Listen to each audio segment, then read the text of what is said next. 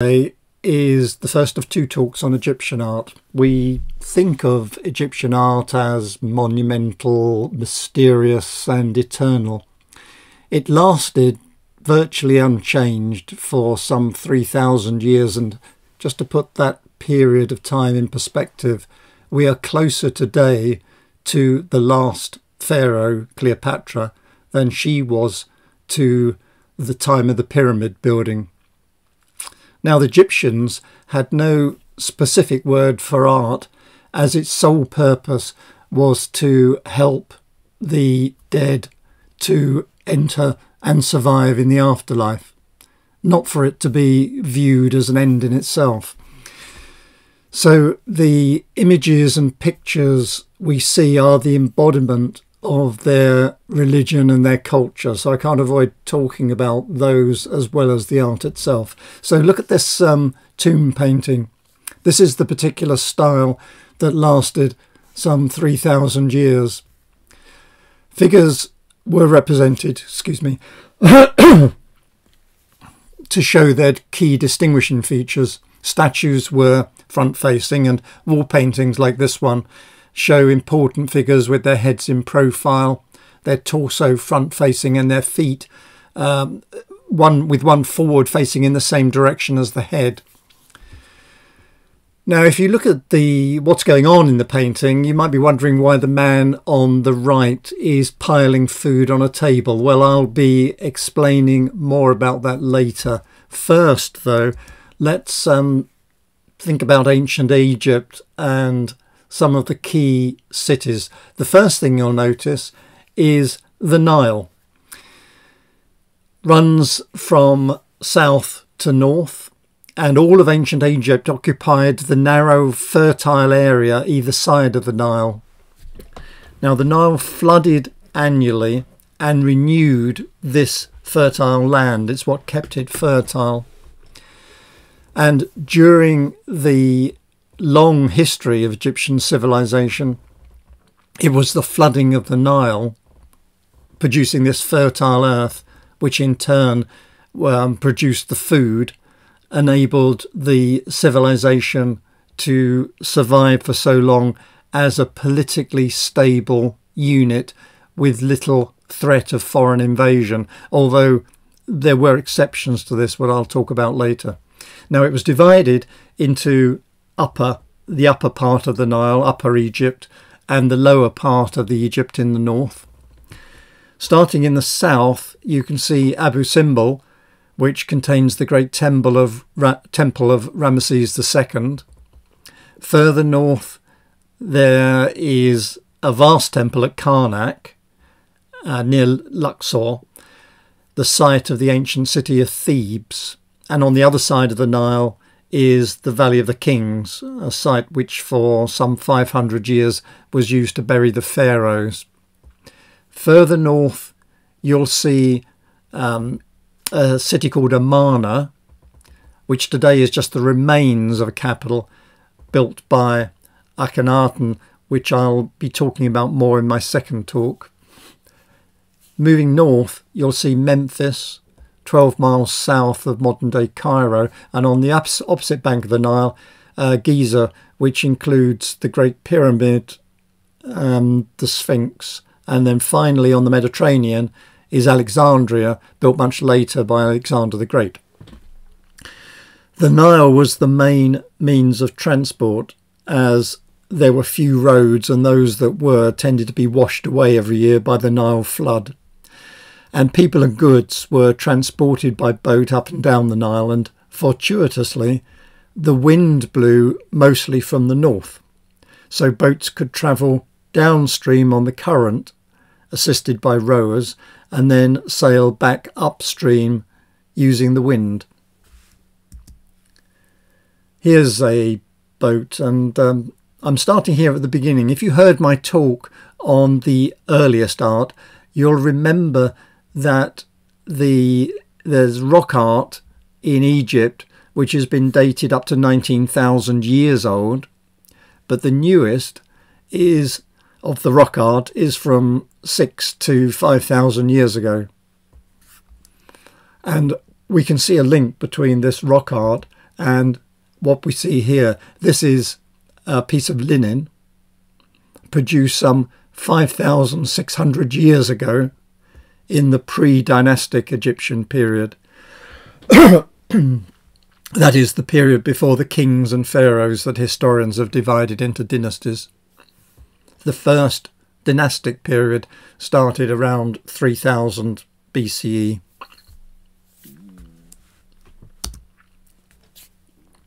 And this is a painting from a tomb. Egyptian art, religion and culture changed little over the 3,000 years, except for certain periods I'll mention later.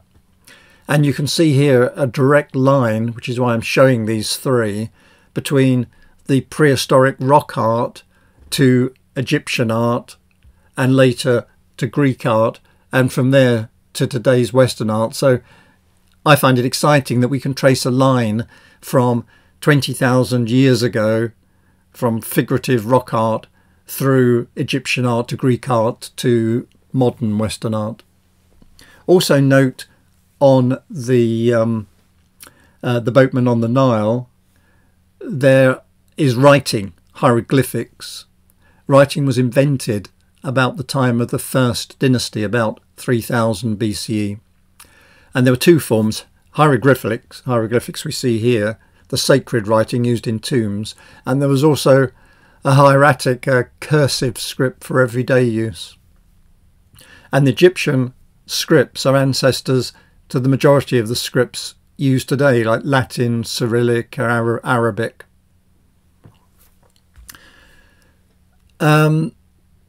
Hieroglyphics could represent the sound or the thing pictured. And for fun, I've just shown you here the symbols that represent the sounds of my own name, Shafe, written phonetically. More about how we deciphered in the hieroglyphics in my second talk.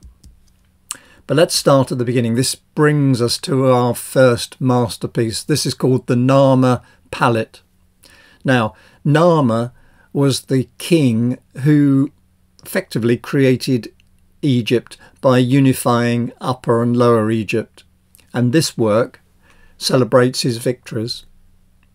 It's one of the earliest typical Egyptian artworks known, and it contains some of the earliest hieroglyphic inscriptions ever found.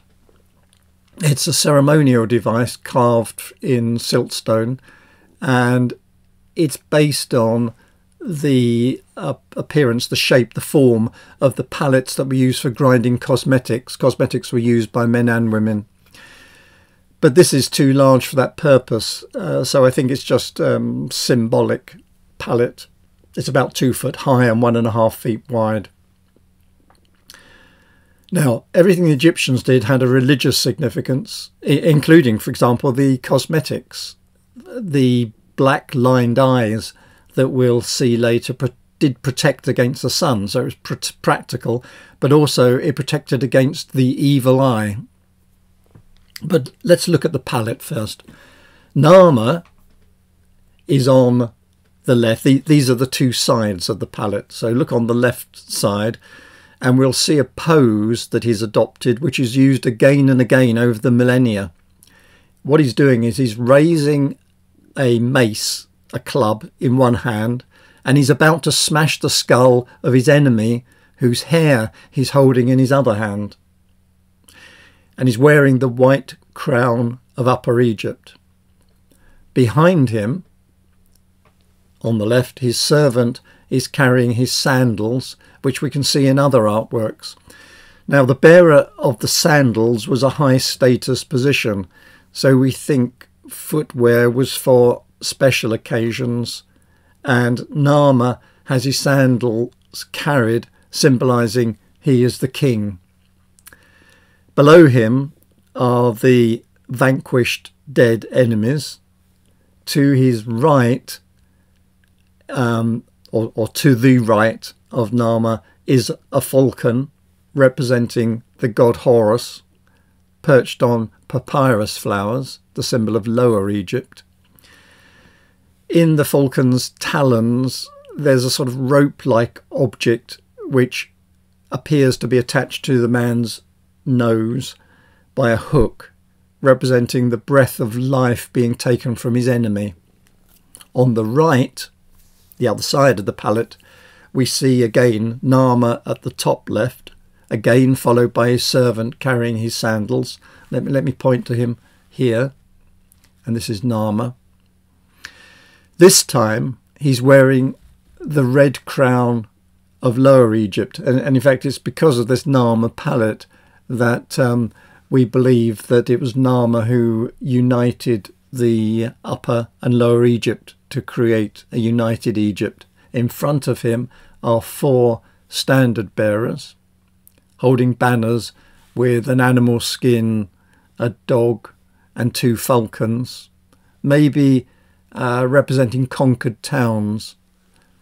On the far right here are 10 beheaded corpses with their heads between the feet, and although it's difficult to see from their mouths, their genitals are protruding.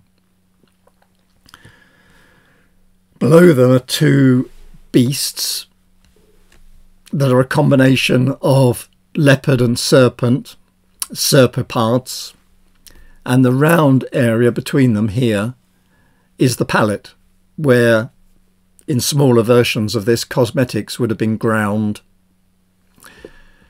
The intertwined heads or necks could represent the unification of Upper and Lower Egypt.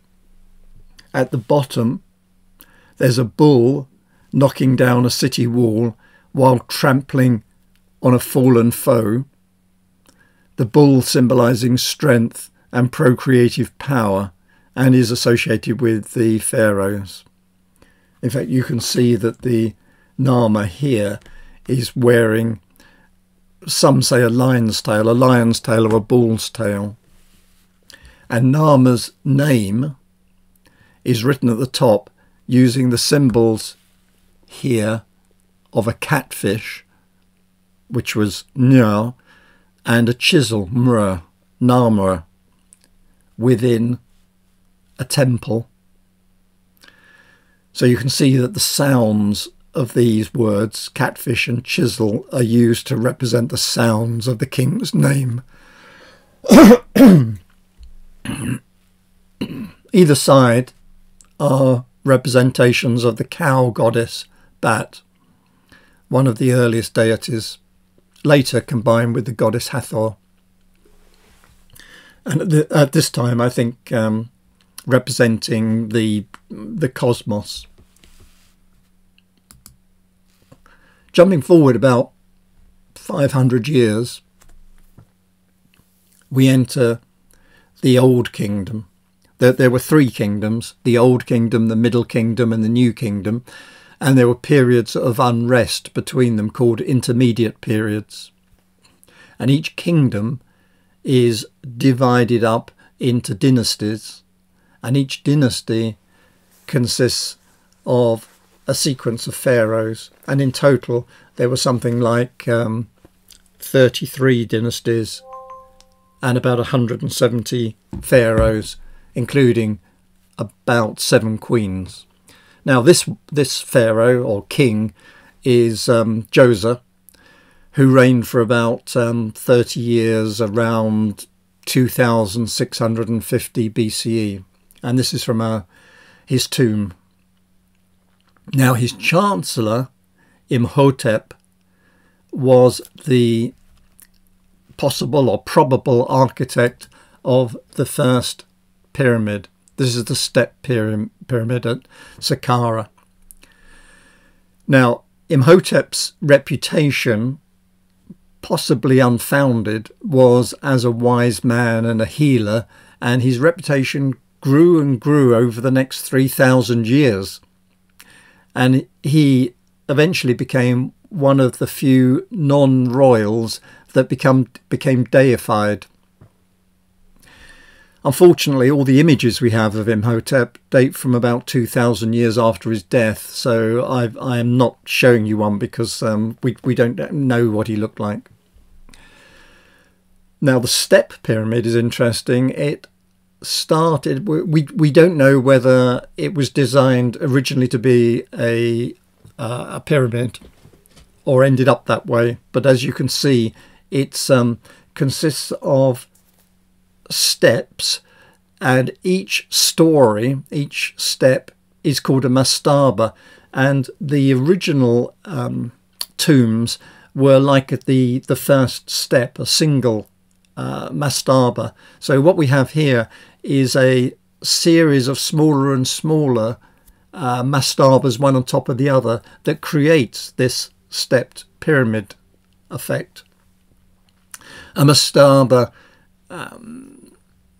was within a funerary complex that typically included a serdab, which was usually in the mastaba, and that was a sealed burial chamber containing a statue of the dead that was thought to contain the ka, or life force, of the deceased. And there were the statue was in a chamber that had holes or slits that enabled the soul to move freely and smell food offerings that were brought to the dead person in the outside chamber.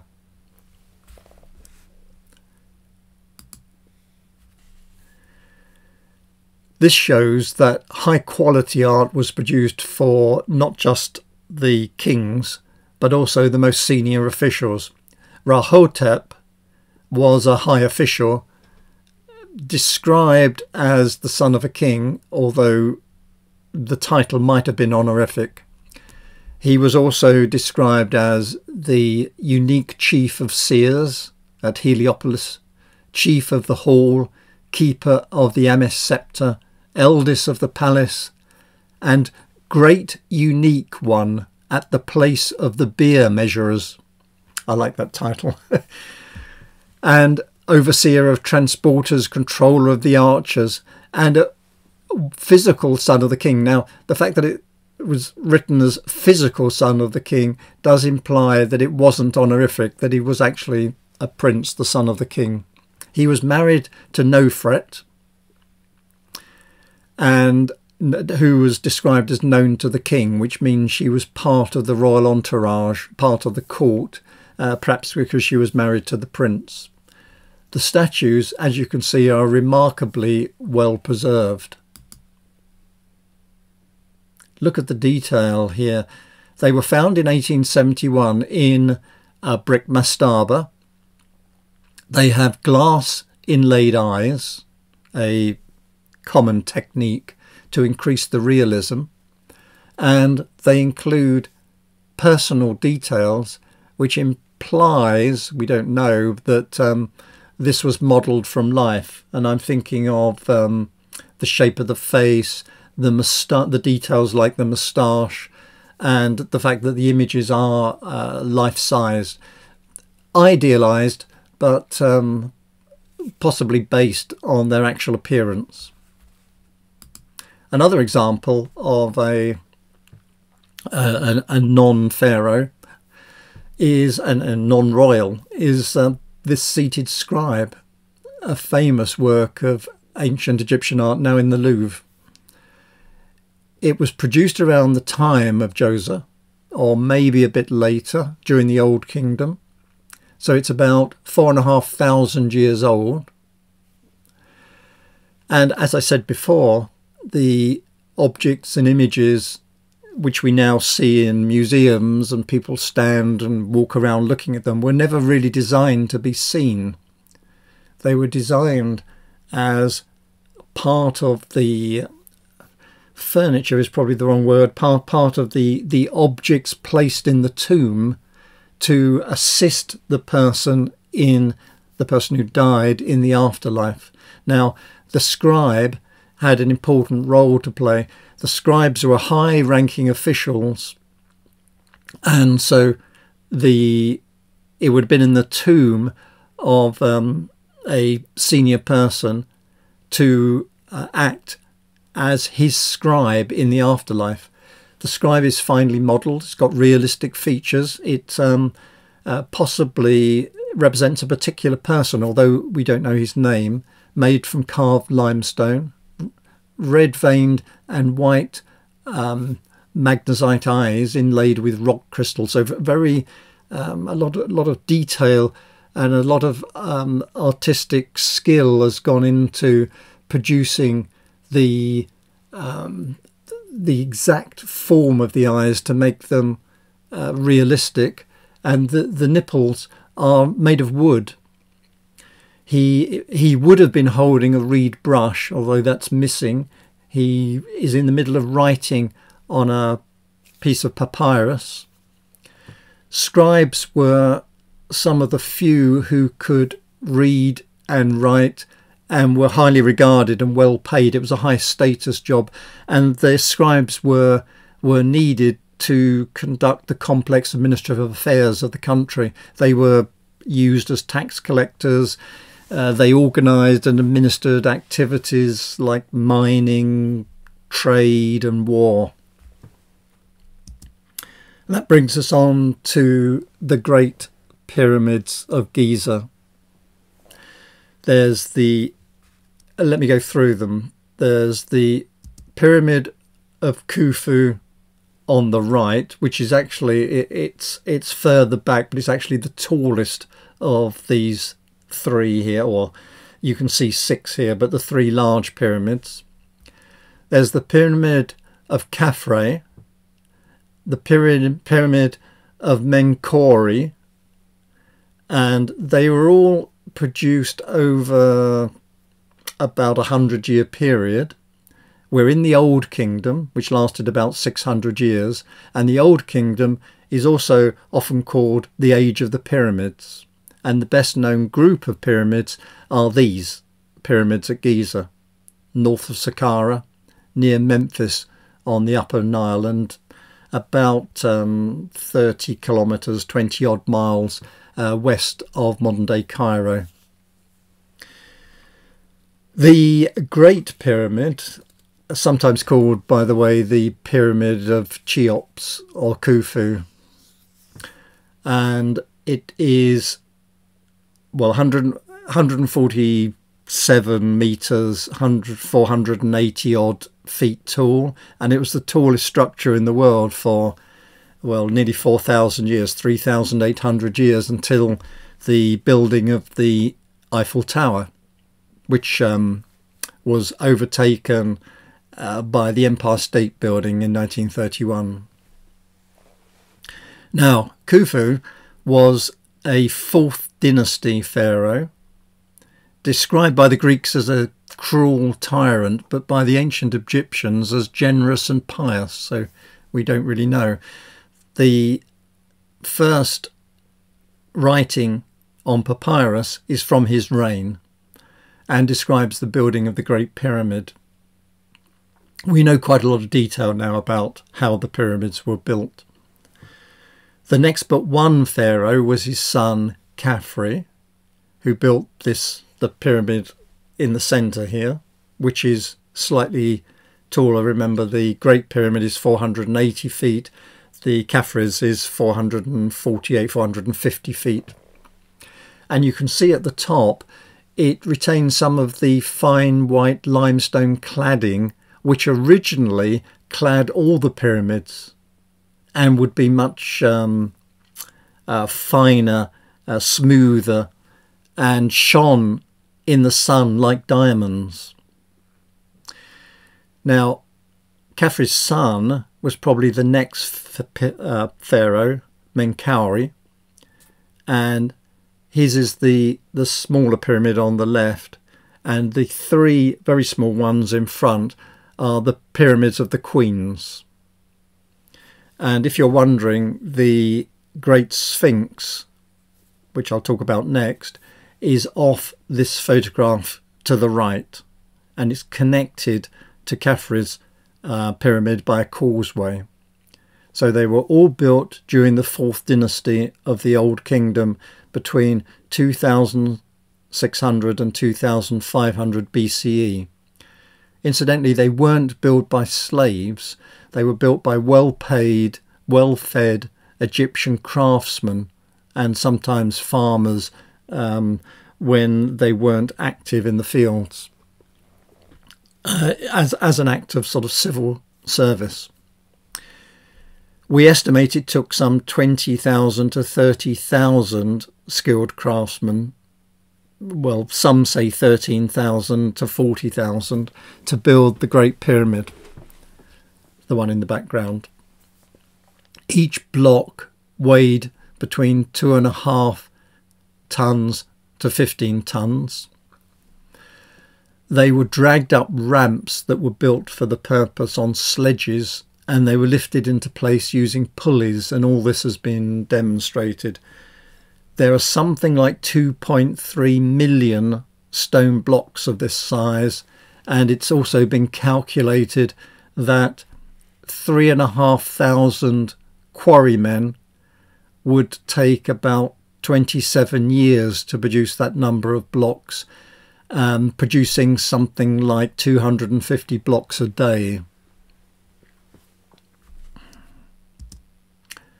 The Great Sphinx of Giza. I couldn't move on without mentioning the Sphinx because it's so well known. It's got a face of a human, the body of a lion. In this case, we believe the face is the pharaoh Khafre, the one with the limestone capped pyramid you just saw. So it's about 4,500 years old, possibly older. We believe the entire statue was originally painted bright red, yellow and blue, as there are tiny paint residues still remaining on the face. By the way, its nose has been missing for at least 600 years. It wasn't blown off by Napoleon's cannons practicing, as many claim. One theory is it's a Sufi Muslim mutilated it in the 14th century to protest against idolatry. It was carved out of the bedrock, which was part of the quarry used to supply some of the stones for the pyramid, the sand stones of the pyramid, although a lot of the pyramid is granite. It's estimated it took 3 years using 100 workers, and the workers, all of the workers on the pyramid, used copper chisels. Now you might be thinking it was a sort of amalgam of copper. They found some substance that made the copper a bit harder. It wasn't pure soft copper, but it was still a soft-ish metal compared with iron or steel, with stone hammers. You can see the whole area is sandstone, which is so the area around was effectively the quarry for some of the stones in the pyramid. Over the centuries, the Sphinx was actually covered in sand, and it was during the medieval period only the head was visible, and it wasn't until the 19th century that the body was dug out and uncovered. The head is a bit too small for the body, and there's a lot of theories why that might be. One is that as it was produced for an earlier pharaoh, and later pharaohs recarved the head to make it fit their appearance, and that made it smaller. Another theory that I quite like is that originally, when the surface was higher, the head of the pyramid was effectively an outcrop of rock that was eroded into a head shape by the wind and sand, and so this was taken as the starting point of the Sphinx, which was then dug down into the bedrock, and this outcrop of rock shaped into a head. This is one of the great works of the Old Kingdom. It's Menkori, remember the successor of Khafre, the smaller tomb, the tomb on the pyramid on the left. And here we see him standing between two goddesses, Hathor on the left and the personification of the seventh nome of Diospolis Parva in Upper Egypt on the right. Now, just to explain, a nome is the name of a district, an area that was run by a governor or a mayor, if you like. Hathor was the ancient deity of many realms, mother of Horus, god of the sky, Ra, the sun god. Hathor was the goddess of beauty, sensuality, music, dancing, maternity. In fact, many of the, or most of the gods and goddesses were represented many different aspects of Egyptian life. She's typically shown wearing a headdress of cow horns with a sun disk between them. She is less well known than Isis, as Hathor wasn't exported to the Greek and Roman gods and goddesses. She was popular at the time, though, a sensual goddess and playful. In one story, she cheered up the god Ra by exposing her genitals. I was going to say a common practice, a practice that is mentioned elsewhere in Egyptian religion, and that made Ra laugh out loud, cheered him up. So the gods and goddesses could be great fun. This is the smallest of the Old Kingdom pyramids, but significant because in it we discovered pyramid texts. These are spells for the king's afterlife, and they were carved into the walls of the chamber. Let me show you. It's a bit difficult to see them clearly, but you can see writing on the walls.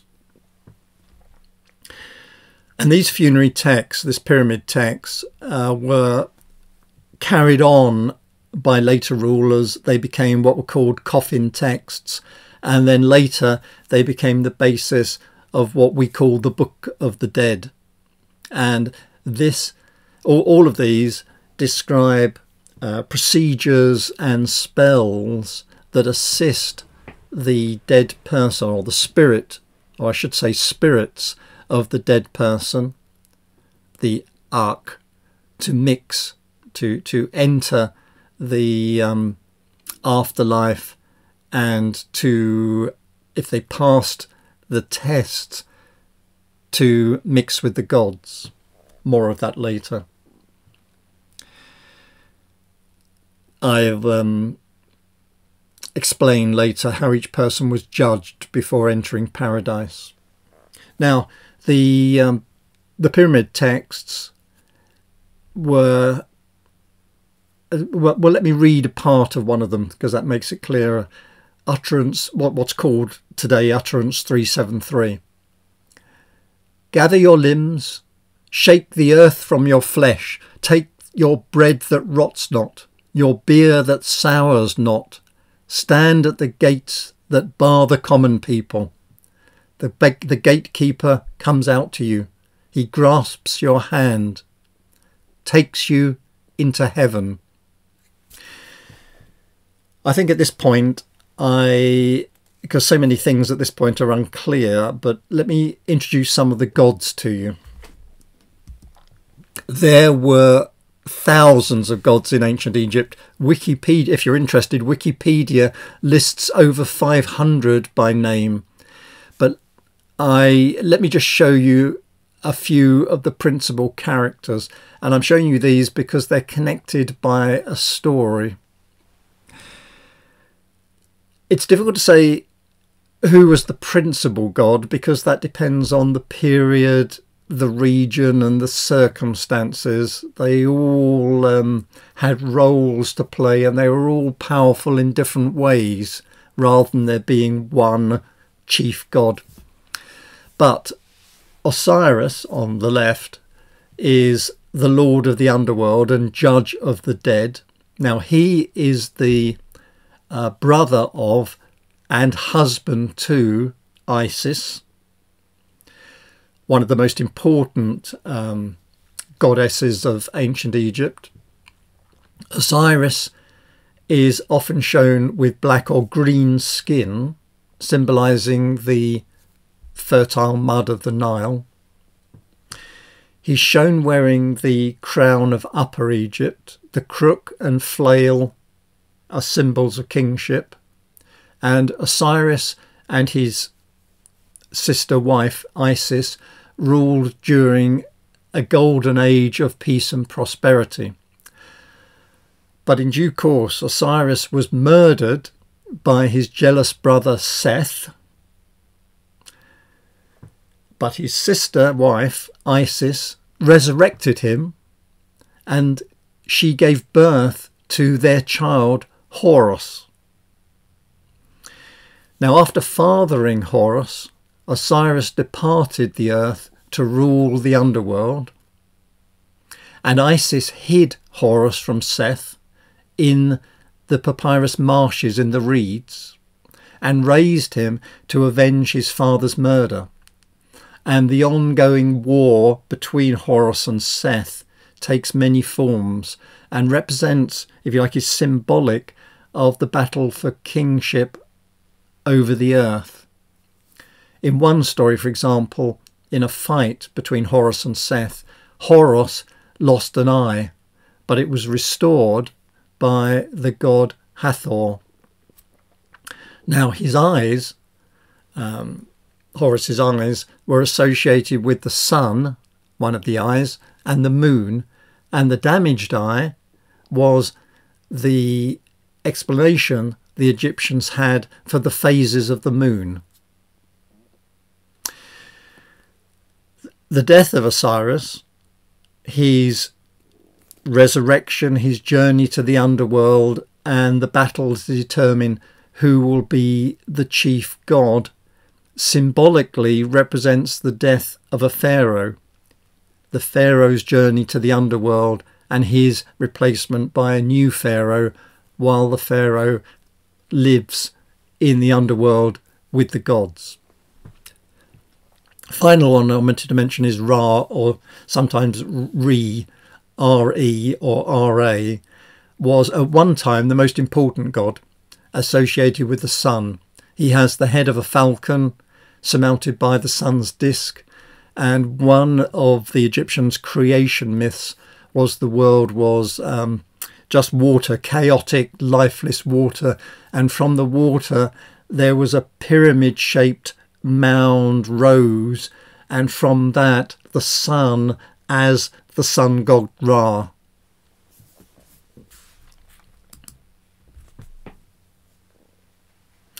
Now, the Old Kingdom, known as I said, the Age of the Pyramids, finally ended about 2180 BCE, and there was a period of famine and a civil war known as what we call the First Intermediate Period, which lasted about 125 years.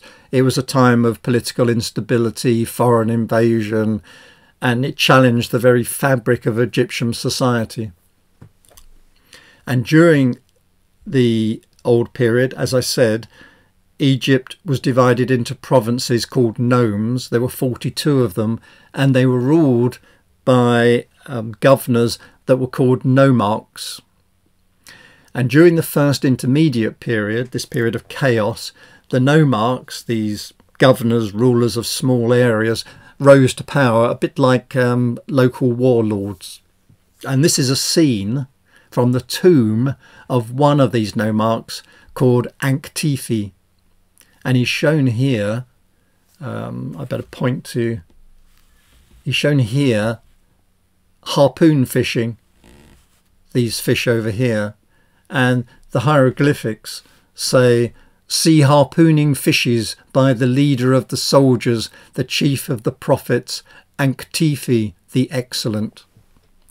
At the top left, an ox has been slaughtered here. And as part of this ceremony of inspecting the fleet here, a servant is presenting Ankhtifi with the front right leg of an ox, known as a kipesh.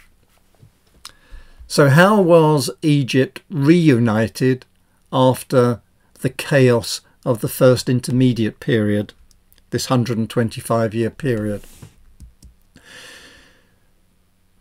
Mentuhotep II reunited in Egypt and became the first pharaoh of the Middle Kingdom. Mentuhotep is shown in the centre, wearing the white crown of Upper Egypt, clearly incised features, a balance between image and hieroglyphics. His cartouche, or his representation of his name, is on the left.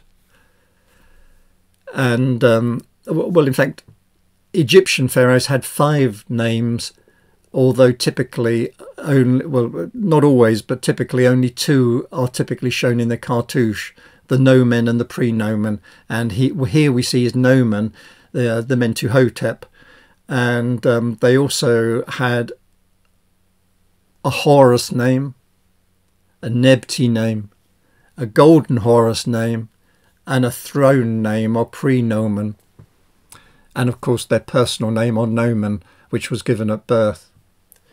And sometimes we see the full name written, and it's a sort of a lifetime mission statement. For example, Mentuhotep's full name was "He who unifies 2 lands, the golden falcon, lofty in plumes, the lord of the rudder is Ra, Montu is satisfied." By the way, the figure on the right here is the goddess Hathor, as I said, often depicted as a cow or a woman with cow's ears and the symbol of the sun. She was the daughter of Ra. And so you might be wondering, why is it been chiselled away?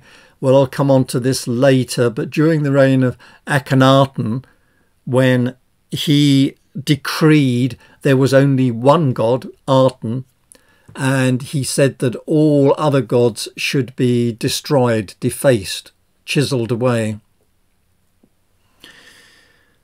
After a reign of about 51 years, Mentuhotep II was buried at Deir el-Bahari in western Thebes, and the building that's there now, this building, was built later by Hatshepsut, and the building's unusual because at first glance, well, to me, it looks like a modern building, maybe by Corbusier. It was built on the west bank of the Nile, guarding the entrance to the Valley of the Kings, and it overwhelms the temple that I'm actually talking about, this one here. If you walk up this causeway of the building, Hatshepsut's temple, shown on the right here, and look to the left, you'll see Mentuhotep II's temple, which is largely in ruins now, and it's not open to the public. But let's come back to where we started. Now we're talking about tombs and tomb art. We can talk about it now, I think, in a bit more detail. This is a commemorative slab or stela. It shows a son on the right bringing gifts of food and drink to the tomb of his parents on the left. His father is Keti in the centre, and his mother Henet on the far left, smelling a lotus flower. The table is heaped with a beaker and various types of meat, vegetables, fruit, and in addition the son is carrying the leg of an ox. So what's going on? Well, it was believed that the dead needed the presence of objects from life that they would need in the afterlife, and that included food and drink. So the living would bring food and drink and place it in the outer chamber of the serdab. Now you might be thinking, well, hold on a minute, the food would all rot. Yes, but they believed that the person's soul didn't need the physical food and drink. Their soul would extract the nourishment from the food, it didn't need the physical substance. So when the food rotted, it would be taken away and new food would be brought in with, and the soul of the dead would extract the nourishment from that. By the way, interestingly, in the background, we can just make out the traces of the artist's grid, which aided the correct proportioning of the human figures. I won't point to it because I think it's fairly clear, this square grid in the background, which you can't often see in these paintings, enabled them to correctly position the figures. The figures, as I said, are posed in the typical head in profile, shoulders and torso facing forward, feet following the head style that was used largely for 3,000 years. Men are typically shown in this deep red colour, and women are shown lighter, sometimes white or pale yellow.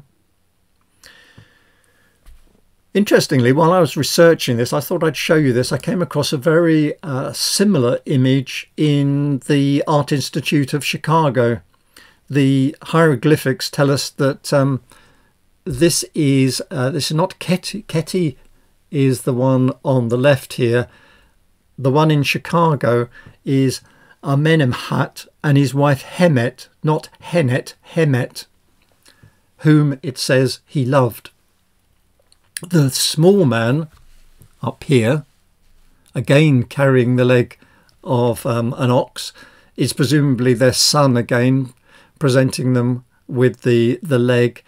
And the hieroglyphics tell us that he's also called Amenemhat, like his father. Incidentally, the 10, they're actually loaves. These 10, let me show you. These things on the table are loaves of bread, but they're lined up to look like the reeds in a field, and they called paradise the field of reeds. So maybe this is a symbolic way of the son hoping that his parents will reside forever in the field of reeds in paradise. I don't know why the two are so similar. Maybe they were from the same workshop. Now, from the late kingdom, the late old kingdom until the late middle kingdom, wooden models were used. I've said that the dead needed in the afterlife the attributes of the physical objects of the world, and they would place wooden models of the objects so that the essentially the essence of the thing could be provided for the deceased in the afterlife. And in some tombs there's over 30 scenes depicted in these little models. There's 35 model boats, for example, in the tomb of Tutankhamun. And what's important, like the food, is not the outward appearance. It's not the fact that these are just small little models. It's what they represent. It's the spirit. So the spirit of a model cow becomes, in the afterlife, the cow. And it was during the Middle Kingdom that the temple complex of Karnak was started, it was initially small. It was near the new capital of Thebes, and so various pharaohs over the years added to it until it became the main precinct with some 20 chapels and temples, and in fact it's still one of the largest religious complexes in the world. The main temple was dedicated to Amun-Ra, guardian of Thebes, and this is a gold-plated silver figure of the god Amun-Ra. You can identify him by his beard and his headdress of a disk of the sun, surmounted by feathers, 2 feathers. Although the model here, the silver figurine, is small, it was seen to personify the god on earth. So it was, if you like, it was the god on earth, and it would have been in the centre of one of the rooms inside the temple, would have been attended by priests and worshipped as the god on earth. Again, what is represented is what's important, not the physical appearance of what you're looking at. Ra, by the way, was the creator god under one story, who brought himself and the rest of the gods into being at the beginning of time. He was later combined with the god Amun, which is why he's here called Amun-Ra, and he's got blue skin, symbolising his association with the Nile and with air and primeval creation. And at one point he became the chief god of the Egyptian Empire, and it's can be associated with, identified with, the Greek god Zeus, who became the Roman god Jupiter, the king of the head of the gods in Greek and Roman mythology.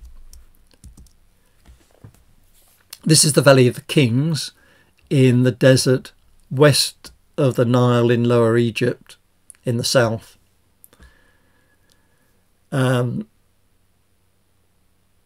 Did I just say in Upper Egypt in the south, I should have said, for 500 years from the 18th to the 20th dynasties, 65 royal tombs, we believe, were cut into the rock.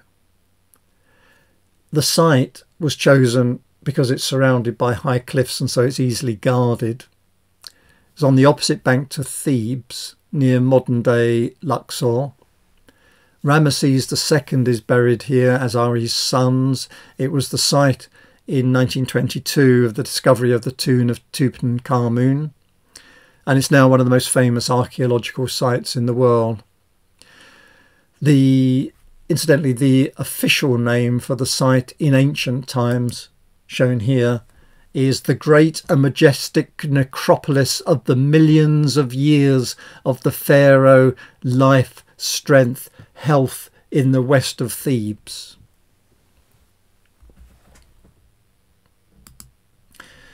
Now, the Middle Kingdom ends with the Hyksos, described as violent conquerors and oppressors of Egypt. I'm not actually sure that's true. Modern research indicates they were living in northern Egypt and took over when Egypt had already descended into chaos. They were from the Levant, which includes parts of modern-day Lebanon, Syria, Israel, Palestine, Jordan and the eastern part of Cyprus. And they were the first foreign rulers of Egypt during what is called the second intermediate period. So I've mentioned the first intermediate period. So there was the New Kingdom, there was the Old Kingdom, the first intermediate period, the Middle Kingdom, and now we're on to the second intermediate period, something like 1700 to 1550 BCE.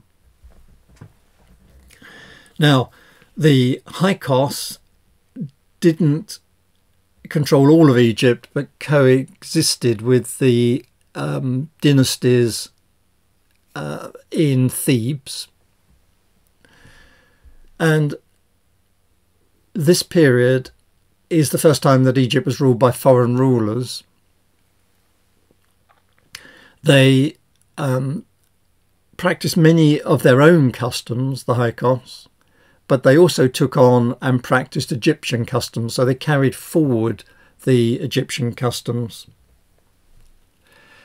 They are credited with introducing several innovations to Egypt, such as the horse and chariot, the sickle sword, the composite bow, although some of these ideas have been disputed. They didn't produce much court art, but instead, as we see here, they appropriated monuments from earlier dynasties and then had their names written on them. So that brings us to the second intermediate period, and that brings us to the end of the early dynastic period, the consisting of the Old Kingdom, First Intermediate and Middle Kingdom, and the Second Intermediate period. So my next talk in the series is the high point of Egyptian culture, the New Kingdom, which covers some 500 years, and includes the pharaohs Akhenaten, Tutankhamun and Ramesses II. So thank you for your time today. Look forward to carrying on talking to you about the New Kingdom. Goodbye for now.